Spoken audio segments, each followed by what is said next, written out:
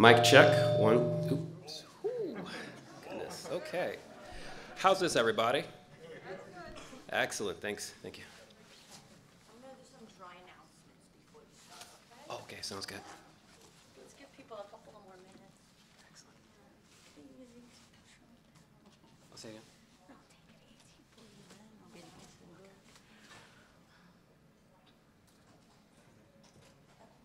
Let's see, what time is it? Oh, we got some time. They're still coming in. I might start my announcements. You know what? I will do my announcements now because you're eager to go, and my announcements are legit. I hope everybody's having a good time so far. Yes? Nice, wonderful, good, good, good. Few couple of things, you know, keep your masks on unless you're eating and drinking. Please hydrate yourself. We want to make sure everybody's good this weekend. You know, if you need a mask break, go outside, take a break. We encourage that. We still have we have a fourth track for like talks that some of you are probably facilitating just on the go. You could go to the coffee shop to look those up or go on our wiki page and check those out. We still have, is it Hackers Got Talent tonight? I think so. If you want to karaoke one of those, sign up. Karaoke, oh, so I think you guys are singing, huh? Okay, so we'll see you there. Please sign up for those and have a good time. And then we have a matrix chat and some questions are coming in from there. People are really engaging in the online versions. The cool thing about that is that's going to be ongoing. And so we might even post this talk there. So if you want to continue the conversation, please go there, and that's going to be ongoing. So without further ado, this is Let's Talk About Bioprinting with Xavier Palmer. Give him a round of applause, and let's get started. Hello, everybody. All right. My name is. Oh, yeah. Oh, sorry. Yeah. For an introduction. Oh. Here we go. All right, so for an introduction, I've lived most of my life thus far on the East Coast. I'm a student, tech enthusiast, and enjoy collaborating on cool biomedical projects. I dig reading, taking part tech. My first was NES, and I love art. To the right, you'll see images of me working on my lab's bioprinter in 2018. And this image is courtesy of the Daily Press and Virginia Pilot. Next is a snapshot of one of our papers, followed by figures of a chimeric memory organoid developed with the use of our 3D bioprinter. My dissertation work was in part built around these things. I was introduced to HOPE in 2016 as a participant and was taken aback at the warmth of the community. Activities prepared, frankness of conversation, freedom of exploration, and more. To be here as a speaker is surreal and an absolute pleasure. In general, I spent a lot of time in school. Prior to my doctorate work, I had obtained 2 bachelor's degrees from ODU, one in philosophy, one in biological sciences, from East Virginia Medical School, same city, acquired a master's in biotechnology, and then tackled the other master's in cyber in the middle of my engineering PhD, while my lab temporarily closed during the pandemic. Previous research experience before grad school brought me to the National Institutes of Standards Technology and the American Dental Association Foundation, and several university labs. Let's continue.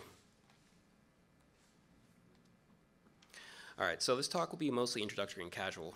I decided to cut out a lot of material and jargon as well as simplify it quite a bit for time and focus. This will also be fast to make the fit.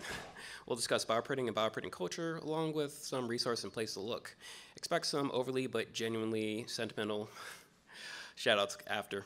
Further, I am excluding crucial commentary on my dissertation work, and out of respect of my lab, additional time will be given as for a bonus feature and to also field questions, as I want this to be more interactive versus just me lecturing. But that'll be, again, towards the end. Let's proceed. So, what is bioprinting? It's essentially a transport of biological materials onto a surface or into an object with the goal of building. The media, that is the material in which biological material is suspended, plus the biological materials of interest, are together referred to as bio-ink, of which there are many types. Bioprinters can be 2D, that is, they can print on many surfaces, or 3D, that they can print along a third axis. The most functional will be of the latter. Commonly, you'll find that many printers use syringes to deposit biological material, but that's not the only means. The bio-ink is often comprised of media made from the from other living cells that assist them with the process of adhesion, proliferation, and differentiation during and after the printing, or after the printing. For those not developing tissue systems, the bioink may simply be composed of what preserves the biological materials or facilitates their transport through whatever containers that they pass through. For example, if you're printing something that clogs needles or activates prematurely, your ink might have compounds that resist that. On the bioactive side, your bioink might be configured to maintain conditions that will prevent the degradation of proteins or other bioactive molecules, or even add structure to your construct later on. Common bioinks are adapted from natural polymers and biomaterials found in extracellular matrices such as gelatin, chitosan, various types of alginates, collagen, and more. Some are synthetic. Further, the format of 3D bioprinter prints is a variable. Some 3D bioprinters work with large cells or large aggregates of cells, or otherwise large aggregates of materials, while some aim for smaller aggregates or even on the single-cell basis. Printing in large cell aggregates or biomaterial aggregates allows for the ease of printing and large-scale construct development, but cell count precision and microstructure desired may be sacrificed in the process.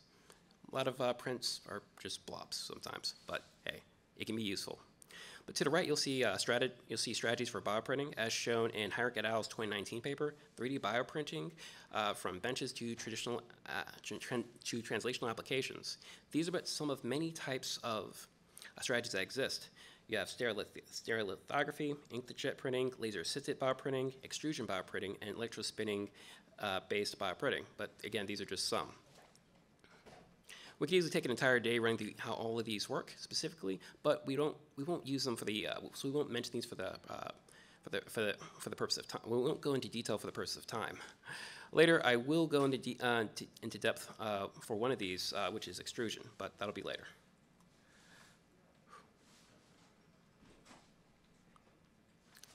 The workflow of bioprinting is fairly simple once your project is planned out. From there, one creates the design they want, selects the bioinks and apparatuses to use, they print the construct, and process the printed construct after. A figure from the paper Bioprinting for the Biologist by Daly et al. In 2021 is shown on the upper left.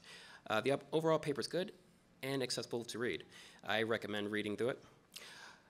Therein, they detail the process well from a biologist's perspective. An engineer or artist may provide tweaks, but it's a solid workflow overall. 3D scanning can play a role in the crafting of more true-to-form body features, as mentioned in the work of Sale et al. 2014's paper, which is Bioprinting Technologies Applications. In one section, they describe medical imaging used towards crafting a more biomimetic structure modeled after a body part. A workflow figure taken from the paper is shown in the lower left.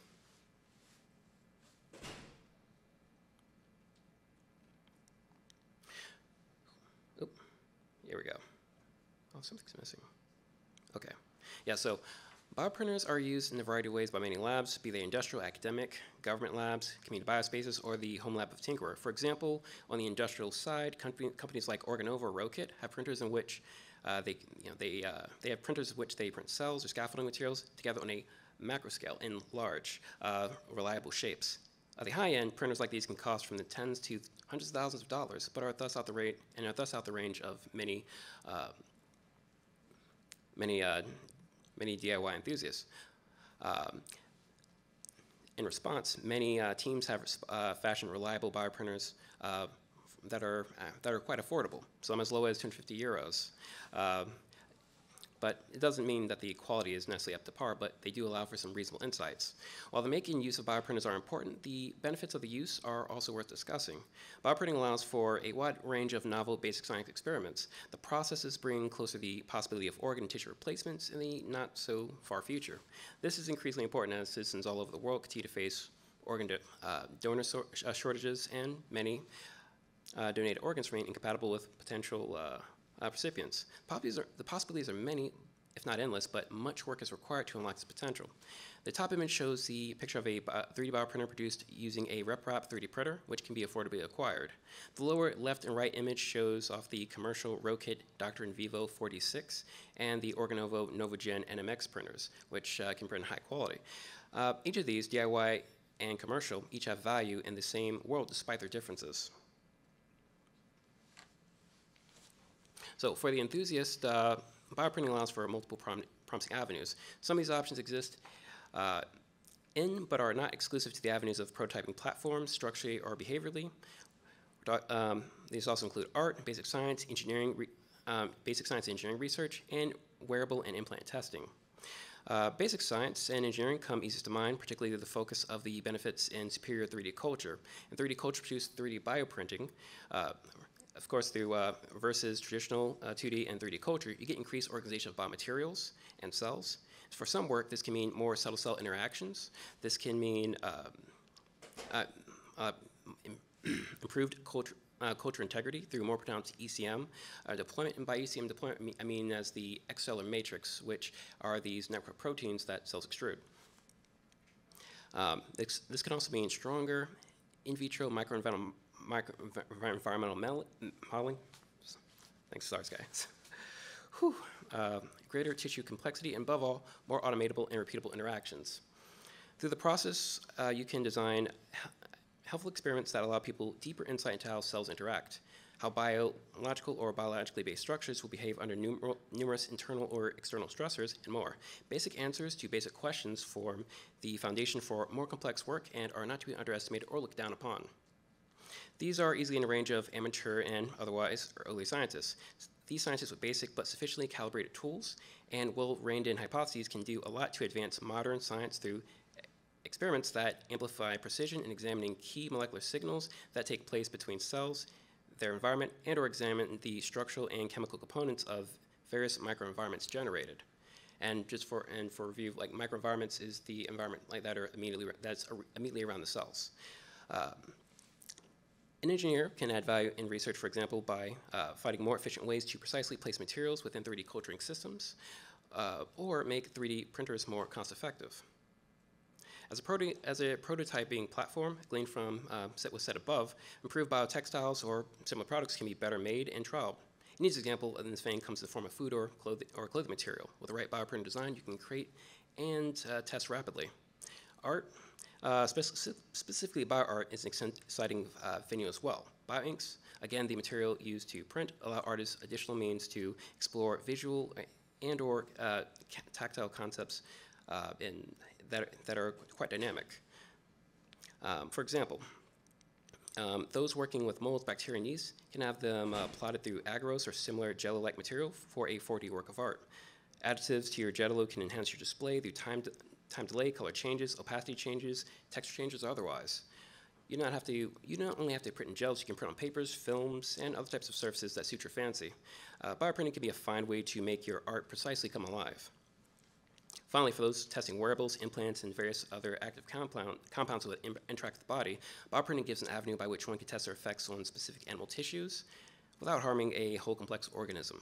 Of course, there are caveats. This is already done with various drugs and cosmetics. No matter who you may be, bioprinting has appeal for everyone. All right, so from my use, largely via my dissertation-based work, I went with the extrusion variety, specifically mechanical. This figure on the right shows two, and I used the one on the left, which is a schematic for the mechanical microextrusion. Tong et al. 2021 gives a nice breakdown on the generalities of mechanical extrusion, as shown on the left from the figure above. To quote, the plunger then generates a compression force on the piston of a syringe, which contains a bioink. The rotation of the stepper motor defines the speed and quantity of the extrusion, thereby allowing the printing process to be controlled by a computer program. Meanwhile, the gauge of the syringe's needle acts as a nozzle and defines the diameter of the extruded filament. It is also noteworthy to mention that there is a variant of mechanical extrusion that uses a turning screw, which is not shown in this example, like what is used in industrial screw-driven polymer extruders to push the bioink out of the nozzle. However, this method is less popular because it can introduce unjustified damage to the cells inside of the bioink, end quote. However, I could say that the last part can and was engineered around. So, our lab pioneered a low-cost extrusion-based 3D bioprinter that allows us to deposit cells directly into a pre-prepared extracellular matrix rather than print cells with ECM. You can move differently than how else is in research with enough research, insight, and effort. Our 3D bioprinter has a is a Felix 3.0 bioprinter that is, it's a Felix 3.0 3D printer that's been modified through the addition of components and other accessories listed at odustemcell.org. That is, you can download our plans and apply it to your own printer. This bioprinter prints a bioink composed of cells and base media. These are pushed through a specially fashioned micropipette through a pre-prepared extracellular matrix in the form of a hydrogel within the walls of a cell plate. Print patterns in terms of the print array shape, the cells per injection more made into the extracellular matrix are determined through G-code, which are generated through a MATLAB script and fed to a printer controller. Successful 3D prints are placed to an incubator at 37 degrees Celsius and culture over 1 to 2 periods, examined optically through fluorescence microscopy. The top left picture shows an early version of our custom extruder head from a 2016 paper. The top right shows a print path for extruder as dictated via G-code, generated from a MATLAB script. The lower left image shows a 48-well plate with 8 separate prints. The picture is courtesy of the Virginia Pilot and Daily Press, who came through to learn more about our lab's work. The lower right is a chimeric organoid that's developing from one of our prior papers at different time points. As you can see, the living components make 3D prints rather dynamic. One of the main motivations behind this design route is that it's highly accessible, allowing for highly repeatable results. All these aspects are needed in biomedical science. With such a platform, you can create your code, print your cells, develop your organoids and tissue structures, and then share your code and results with interested scientists. This can be made for less than $1,500. Of course, we're not the only lab with affordability in mind, but it's neat to share. Some labs use even cheaper 3D printers to make bioprinting more accessible in different capacities. So projects, as you will find, are not always straightforward. In bioprinting, you have a lot to consider. It is helpful to ask yourself which one to design, when and how you will process it, and the parameters required for your incubating system to keep each component functional. It helps to have a reference for all of these, especially the latter. I recommend looking up recent research on what other groups are doing, along with finding the rationale. You will find a variety of information with varying efficacy, but it is all useful if you know how to analyze it all. Learning from the successes of teams and their missteps is exceedingly valuable. For significance into understanding prior research into environmental components of your design, I'll take a page from developmental biology as applied to tissue engineering. For those new to developmental biology, cell fate determination refers to how a cell develops into a particular cell type. Various aspects of cell fate can be determined not just by cell genomics, but also by their microenvironment. The cellular microenvironment comprises everything that surrounds cells, from their extracellular fluid, their secreted proteins, nucleic acid, their neighbors, signaling molecules present in their environment, and structures that they are attached to or otherwise interact with. This is not exclusive. The figure to the right from Huang et al. 2017 shows the various components within 3D culture that researchers are mindful of. If your project concerns tissue engineering, for example, you find that your research will require moderation to avoid going over budget. Many of you who are trying to grow a new appendage might have to wait some good time. Tissue engineering holds promise not just for regenerative technologies, but also for basic and translational scientific study of stem cell and cancer biology. However, many essential developmental techniques that would lead successfully to these advances require much validation. To close this gap, numerous incremental steps are needed. These require an integrated understanding of genomics, cell behavior, physical signals in the immediate environment, and improved framework for understanding how these altogether impact cell fate. Additionally, better tools to reconstruct these environments to validate the improved cell frameworks are also needed. Now, it's not to say that you can't create cool stuff. I trust that many of you will be part of why and when we can create even cooler stuff. It just requires extra nuance. So, stuff that, the part that many of you have been waiting for, some DIY resources. That's a typo. Oh, let's see. Yes, so that said, 3D bioprinting is highly accessible. You can start by choosing a 3D bioprinting kit and modifying it to your specifications to print as per your strategy. You may find that electrospinning may suit you better than stereolithography. I recommend kits as they simplify the building and printer prototyping process. You may find that electrospinning may suit you better than stereolithography or some other process. I recommend, Further, several kits are open source, allowing you greater flexibility in design. Open source has that benefit, and you can choose the option of modifying a pre-prepared printer, but you stand to face more challenges in deconstructing proprietary hardware and software if it is not open source. The worth of either path is up to you and your project. A team at Friedrich Alexander University, Erlangen-Nuremberg, if I'm pronouncing it correctly, they modified an ANET A8, for example, and documented their success in their journal article, producing some helpful work. Their printer cost a mere 150 euros. An ANET A8 was also used by a team from the University of Patras in Greece. For those that are not as ambitious, but would like some assistance, some groups have created their own that you can use for inspiration, and they place those instructions on Instructables. For example, a team at UC Davis modified a monoprice printer and posted their designs via Instructables to create a bioprinter. Their printer can be designed for less than $400. BioCaris, a community biospace in California, produced a guide for an even cheaper printer for $150. Their instructions are very accessible as well. The question that remains is of how much effort you wish to apply as far as building where you want to go with your. It depends on where you want to go with your printer and how much effort you want to supply towards it.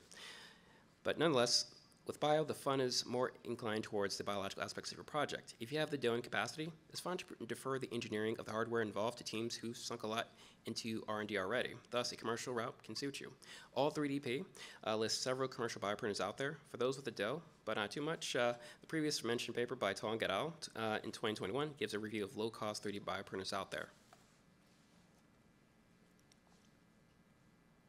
So as you work your way into bioprinting, it's tempting to build and just do stuff without much groundwork. That's totally understandable, but if you want to take your projects further, you'll eventually want to read the works of people who have worked in your area before and have documented it.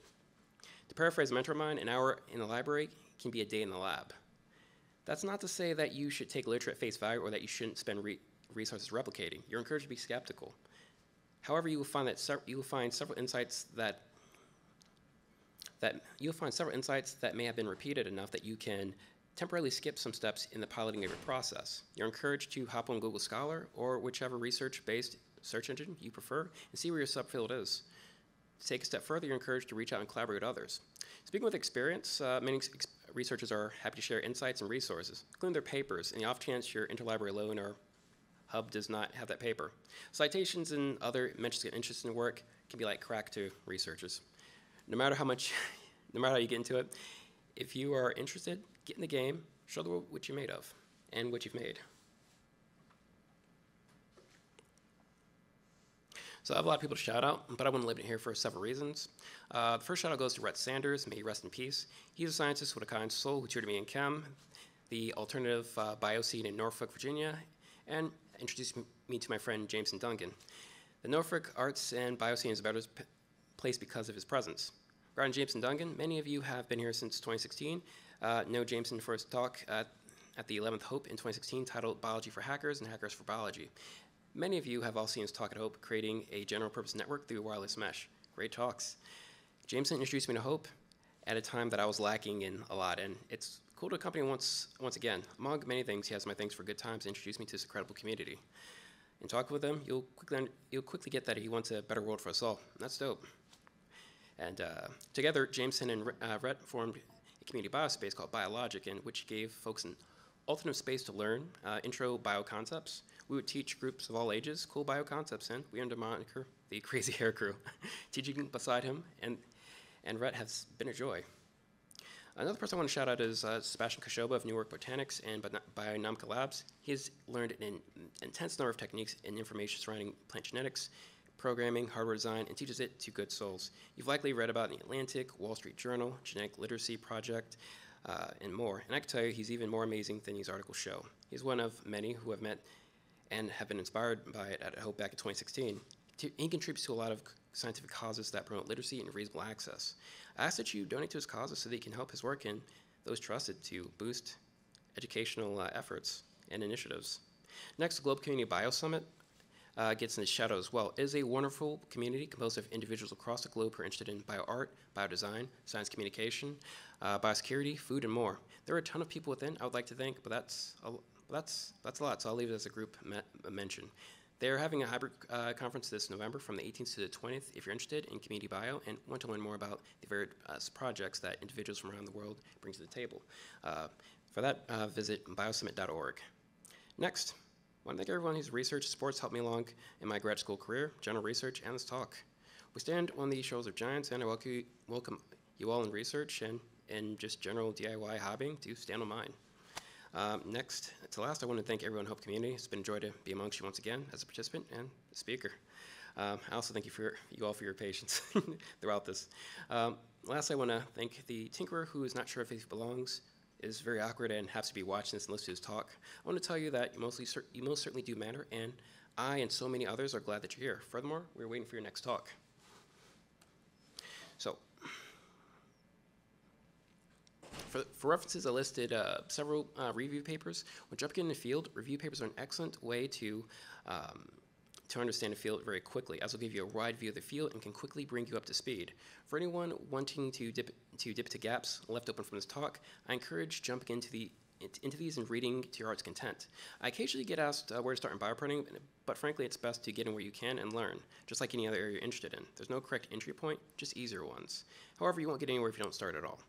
You can see all that could have been said, and I hope, and you'll see and I hope that you see what you want to learn more of, and I hope that you'll ask these in the upcoming questions, and I hope that you enjoy the ride as you pursue bioprinting, if that's your fancy. Also, I'm listing the work of people from my lab at ODU in the section below. In order, the first paper describes the adaptation of a low-cost 3D printer for precise cell placement, along with its characterization.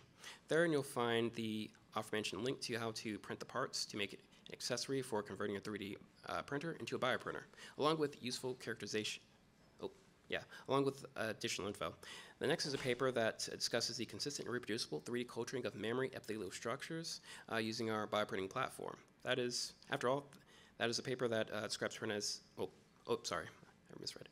After that is a paper that describes the printer as a platform for making tumoroids and chimeric mammary organoids that can be mechanically analyzed. The paper after describes the culture of 3D bioprinted organoids in human-derived and other excellular matrices. I also have some publications in the works that describe some of my PhD work, but that'll go instead for now to respect for my team. All these works are important as example of reproducible science, and as a basis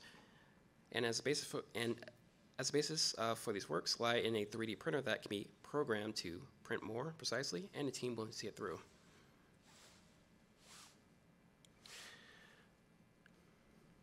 So once again, I thank you all. If you have any questions, please forward them to xpalmer@protonmail.com. And there's one more thing. A lot of y'all present might say, well, this talk is well and neat, but I don't have a space to do any of this work or any material, training, etc. Don't worry, we have you. For those looking for a space to perform bioprinting or any related bio work, there are places to consider domestically and internationally. Above is a non-exhaustive list of groups to,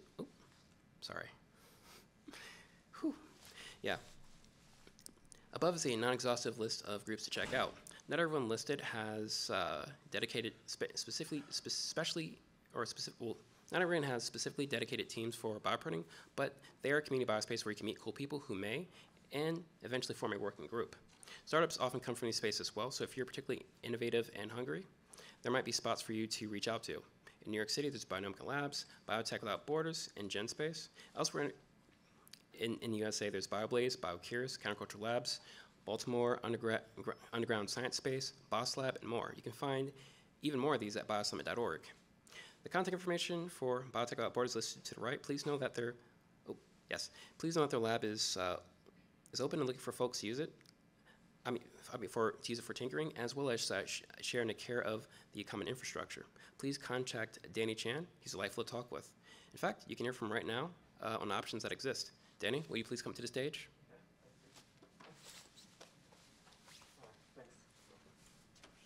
All right, thank you. Oh, thanks, Xavier.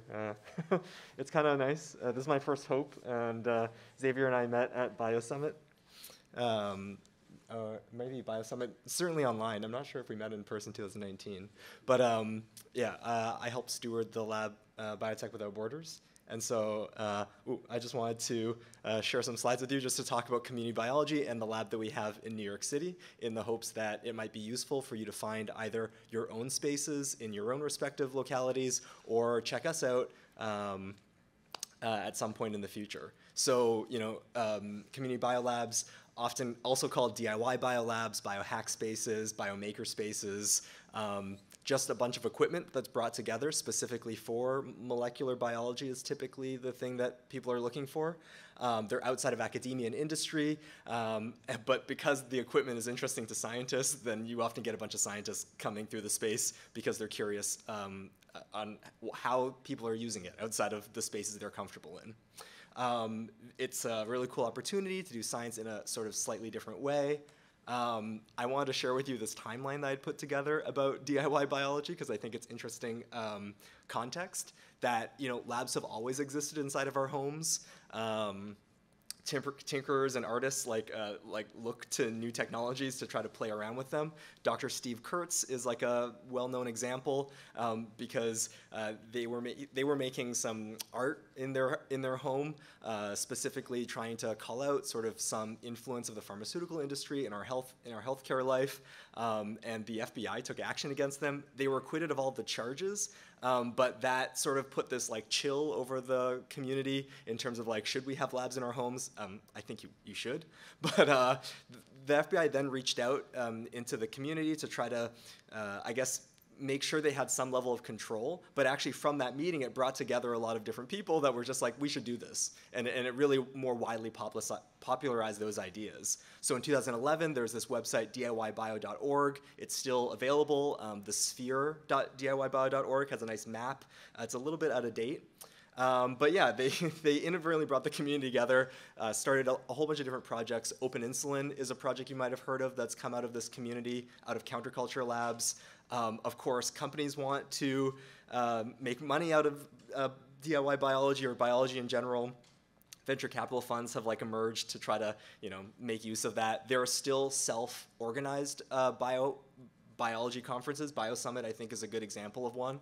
And there's also this program, Just One Giant Lab, where you can get microgrants to do small projects. And that was incredibly successful over the pandemic time. So Biotech Without Borders, we're a nonprofit based in NYC. We have this mission sort of vaguely, but you can read about us more on our website. The whole idea is that, you know, it's hard to maintain certain pieces of equipment in your own home. And so this is a nice common place that you can come. So if members can justify the purchase of a piece of equipment or like something, building out something in our space against our mission, vision, and values, then you're welcome to propose that to the group and we can try to get it done. So yeah, so if you need to find me, those are some of my contact information. I'm also in the Matrix chat. And again, thank you, Xavier, for giving me a chance to speak. And you should come back up and we should answer questions together, I think. Awesome. We have about 20 minutes for questions, and we have one in the Matrix chat. But you go ahead.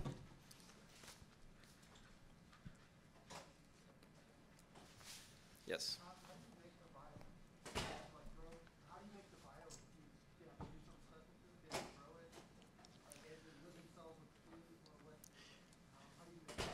Oh yes, so essentially it was 2D culture to farm the cells needed, but as long as with this, well, I'm speaking in the context of how I've done in my lab. We'll have like base media that's already prepared, as in, you know, it's no FBS, no other like active molecules that would cause these cells to try to like grow together, or try to connect prematurely.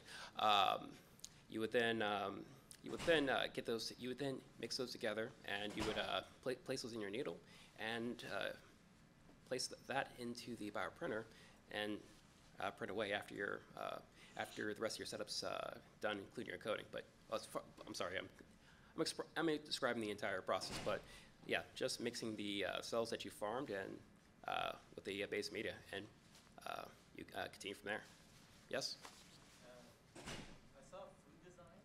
Yeah, So indeed. how would bioprinting be in my kitchen? How would I use this? Indeed. Well, I mean, think of I would say, what is a food what are foods that you like? Well, I mean, you know, yeah, some examples do you want to give? Well, like you can do 3D printed paste extrusion to make like cookies and cake with like patterns inside. Like how would you like go deeper? That's what I'm curious about. Like are we making cells or are we gonna like print meat at home? I'll say, so okay, so when you're bioprinting, the question, well, actually, let me roll back a bit. It really depends on exactly what you want to create. If you're trying to, let's say, create a food in a particular pattern, let's say you want to, I don't know, take, cells from like your favorite animal, or better yet, let's say you want to take various plant cells, you want to put it in a new form, a new shape.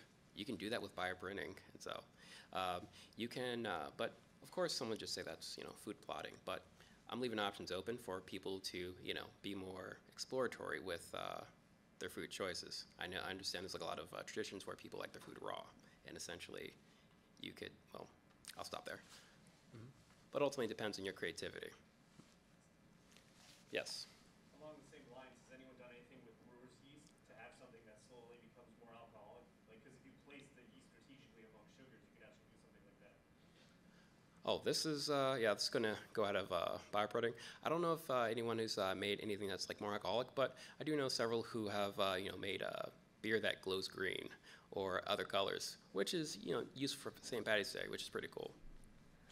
Any additional questions? Yeah, we have one from the One Wolf who has a two-part question. The low-cost bioprinter, you said, did you say it was like $1,500 or like what's the price for a starter? There's some even cheaper, I'd say. Are you talking about the commercial ones, or is he talking about commercial? Just okay. And he also wants to know they want to know what would be a first project in bioprinting? Like what would be a good starter project? All right, a good starter project is one that BioCurious did, where they were just printing like their name or words, sequences, and with E. coli that were made to glow green. That would be a nice starter. Just printing just the shapes to get a handle on it and stuff. But then over time, I guess if someone wants to build, you can look at creating like more complex tissues. But yeah, starting out with just simple like shapes, patterns, that's a fine one. Was there another component to that question? Nope, that was it. All right. Yes. I'll ask, like, what's the most complex tissue that's been printed? Now that one, so my answer to that can be quite divisive because I won't answer that directly, but I will say that there are a lot of structures out there that, well, they have the shape of the organ, or whatever they're trying to make, but it's not really that functional. And if you zoom in, some parts are not that biomimetic. And I think that's important why we focus on I think that draws importance to why we focus on getting these smaller details right, understanding all these like cell-cell interactions, and also is why it's important that for a lot of printers, if you're trying to generate some features, you want to make sure that you're getting it from the bottom up. Otherwise, it's hard for me to get, well, for a lot of examples I'm thinking about, it's hard for me to say that I actually would say that it merits, well, there's a lot of ways I can go with this, and all right, but I'll say that when you say the most complex tissue, as in a functional one. Yes, functional, because just printing muscle cells isn't going to give you a working muscle. Correct. You need a capillary system for delivering oxygen and nutrients, and you need nerve cells to recruit the muscle tissue. So exactly my point is you need almost a multi-material printer to give you each cell type. Indeed, I would say that the complex organs that we would find impressive, those are still some time away. I'm also trying to avoid. Don't avoid, go for it. I'll think about it. But yes. I think they're mostly joking, but not entirely. Can you print a tattoo? Print a what? A tattoo. A 2? A tattoo? Yeah. Like if you stick your hand, Yeah. arm into the printer. Yeah, you can print that. Well, with the printers that I've mentioned, with some modification, yes, you could. I mean, yeah, printing a tattoo it's done, but are you talking about like a tattoo out of living cells or just tattoo period? That's the second part of the question. Oh, so yes, you're asking that too? Yes. I mean, I wouldn't say it's completely out of the question, but I don't. Oh, I actually see reasons why you might want to. I mean, yeah, that's a possibility. All depends on how you go about it. But I like that question. Thank you. Yes. Kind of like what he was saying, how far away are we from like printing something and printing other cell types on top of that and having them like communicate together? Like you saying, the blood vessels and the muscles. Is that far away, or is that do they have some kind of connection? Or? Oh, yeah, there's actually some, like in the last 10 years, there's been a lot of really good research that shows us like building that. And so I'm actually quite excited based on those particular papers. But yeah, I'd say in the next 20 years, I think we will be very much, I think we'll be very happy as long as we manage to avoid blowing each other up. But that's as far as I'll say there. Any additional questions? Oh, yes. Yeah, okay. Maybe I have a hard one for you.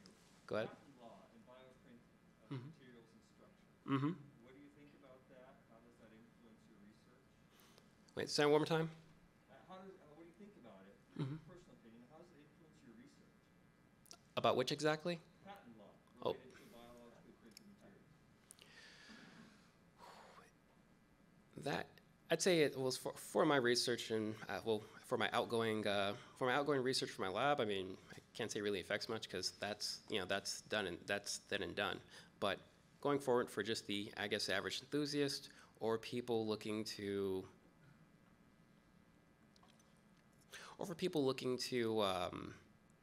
to innovate, I mean, if you're not a company, I think, if you're not a large company, I'd say that would be troubling.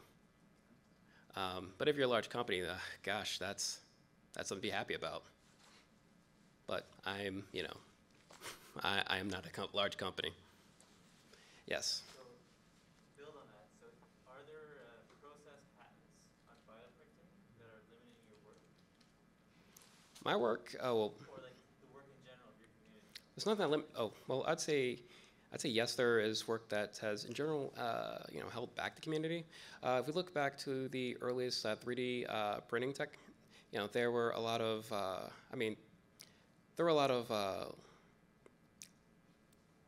legal implements that held back a lot of innovation for a while, and a lot of that is foundational to, to the more complex work. So I'd say that, yeah, there's a lot legally which has been problematic for a research, like overall, yes.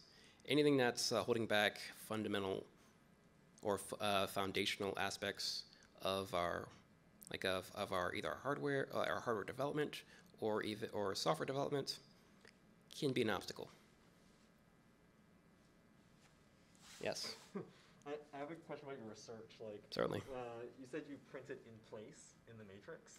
Indeed, yes. Like a lot of printers out in the research, they they print the cells with the ECM, and often, and a lot of 3D printers, bioprinters, they're basically through their method. It's hard to really calculate how many cells you've actually laid within, and that could be a problem. For our work, we print the cells directly into the ECM, which is already prepared. And so I'm curious, the exit track from coming out of the ECM or whatever, and how does that limit the designs that you can do, or is it not a problem at all? It's not really for how outgoing lab does their work. That's not a problem. For people looking to, for our lab, that's the way that the outgoing track is. It's not a problem currently. For other labs and other teams, it very well could be, but I mean ultimately I'd say I guess I can only answer that in the question, and I answer that question in the scope of my lab, because everybody's project might require a different type of printer, and it might require a different type of modification to said printer. So I have to answer in our context, and I'd say it's not a problem. Did it came out and went back in for every deposition, or does it drag? Oh no, it comes back out, and then prints another location, comes out, like that. And the the organoids are able to form quite quickly and without problems. I would, oh yes. At what resolution are you working? And at what resolution is the cutting edge? At what resolution are you working? And at what resolution is the cutting edge iteration? Oh, I would say, well, in the purpose of like a lot, in the purpose, I mean, in the context of like our lab's work, we print like per injection. We can print as few as one cell if we need to. And so, but usually for my work, we're printing more than that per injection. But easily I can, with the way that we extrude our cells, with the way that we plan our prints, you can get a rough idea of exactly how many cells you are placing in per print per well. Mm-hmm.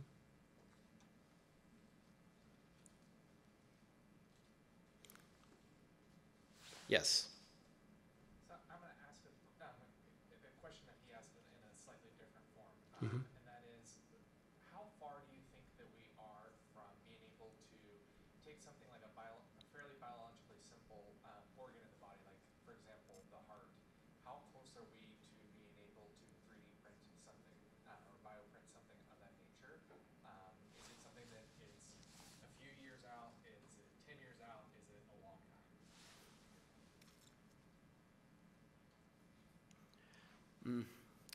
That depends on a lot of there are a lot of fundamental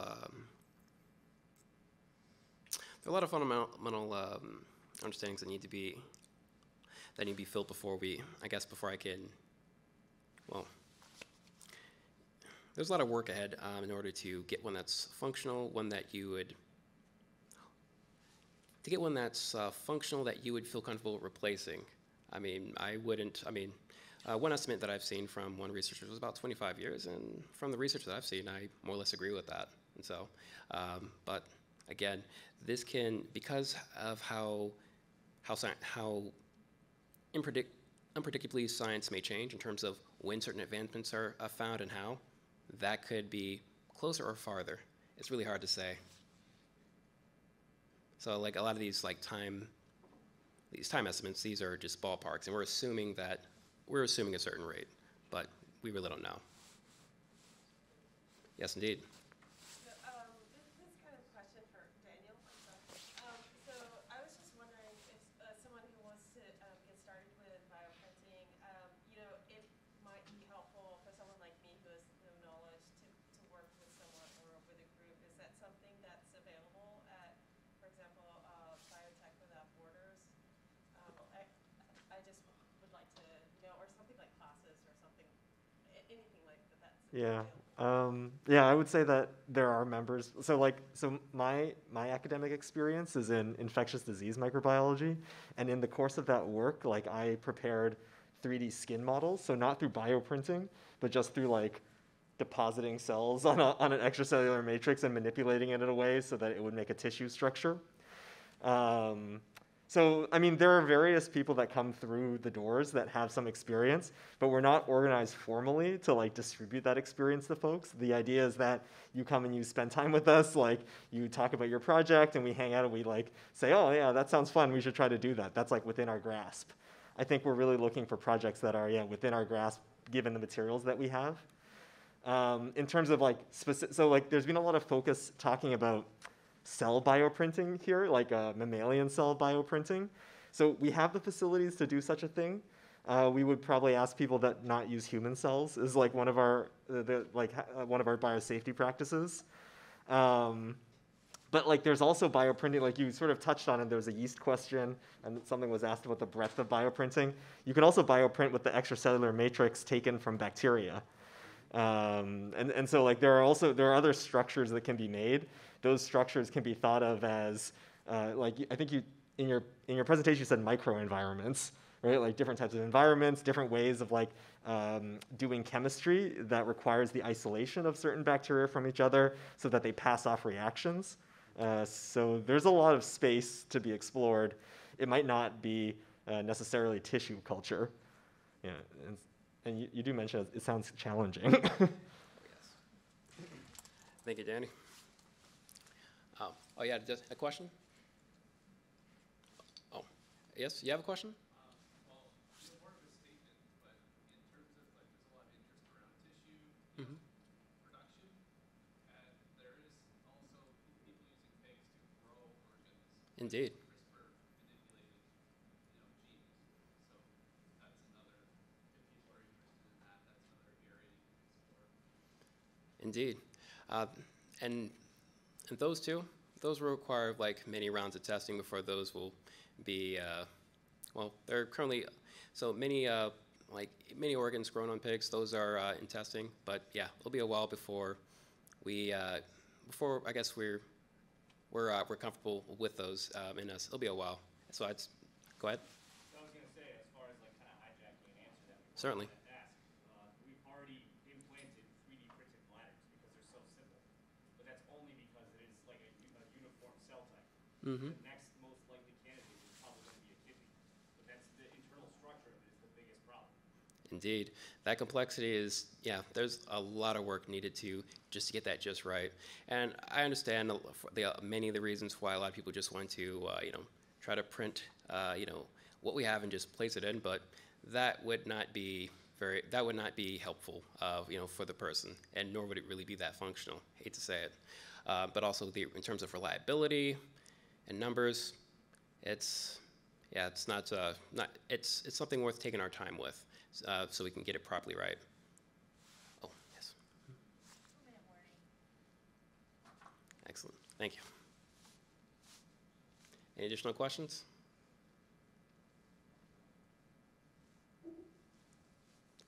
Any additional comments? Oh. All right. Thank you all.